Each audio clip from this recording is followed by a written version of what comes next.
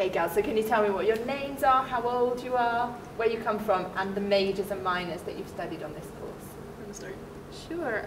My name is Roxy. I'm 16. I come from Canada, but I live in the States. My major for this course is psychology, and my minor is sociology. Also, my elective was debate. I'm Christina. I'm also 16. I'm from Germany, and my major was advanced medical biology. My minor was critical thinking, and I also took debate as an elective. So can you girls tell me about debate? What did you get out of that? Well, first of all, I feel like I got over the fear of public speaking. I mean, I don't know how it was for you, but... For me, I found that working together in a team to create kind of like a universal kind of position on a topic that we got to decide ourselves was really interesting, because we had to work with different positions of different people that were coming in from all over the world, and then we had to kind of consolidate them into an argument or many arguments that helped our case. Yeah, I also like how we were, how that kind of fighting over the topic at the beginning, like over the progress of the different lessons kind of turned into a more civil debate. It was definitely competitive. Yes, I seem to remember a lot of times our teacher returning to our classroom with brownies and ice cream, and well, we made sure to like understand the terms of the bribery. Like. So can you say what was the subject of the debate? Okay, so our proposition was, this house believes that the positive consequences of globalization for both developing and developed countries outweigh the negatives. So it was something that you both really enjoyed? Yeah, I mean, it was definitely a topic that we could elaborate on like in our own ways, and then use indirectly personal experience. But yeah. And I mean, I also thought it was such a great topic because, I mean, this course is kind of promoting globalization because we're all from different countries. I mean, I don't think there were more than 5 people in the country. Well, I think you like that argument because you're proposition.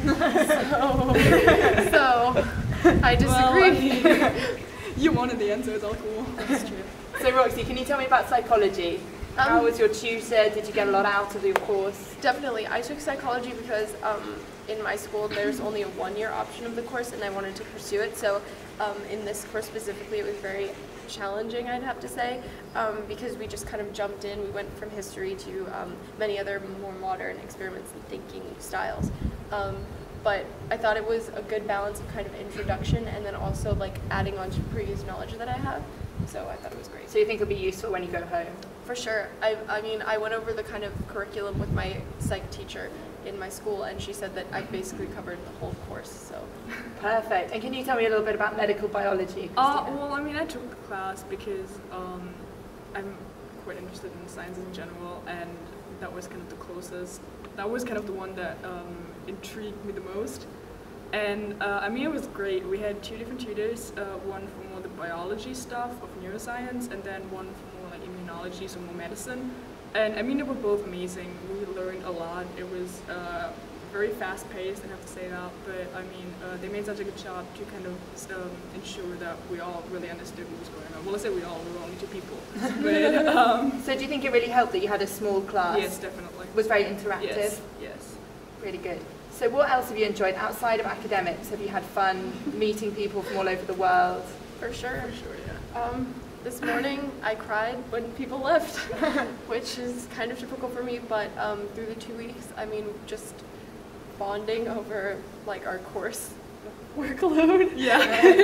and coming home a little, I would say, frazzled and like definitely overworked. And then, yeah, I mean, just bonding with people around, making new friends for sure. I have a bunch of friends from all over the world who have invited me to come stay with them. Very nice. So do you have a highlight of the course, each of you? I'm going to say the hunting trip.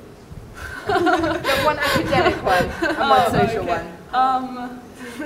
Academic, oh god. Maybe the debate. Well, yeah, I mean...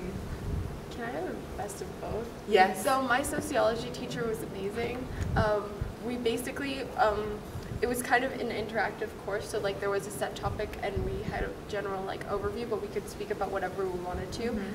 So for example, if one day we felt like talking about like genders, like the role of gender in terms of criminology in the overall topic of sociology, then we could definitely discuss it. And our teacher was really, I would say, lenient, and also she brought us a lot of food, so that was awesome. Very nice. Always helps.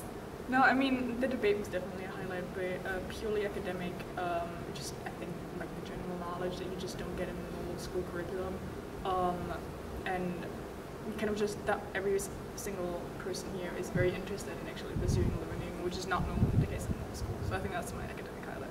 And do you think that living in an Oxford college has really helped you get an idea of what life could be like if you came to university in the UK or to Oxford specifically? Yeah. I mean, I've studied a lot. And True. very true. At first I tried studying only after 11 p.m. every night, which I later found out does not work.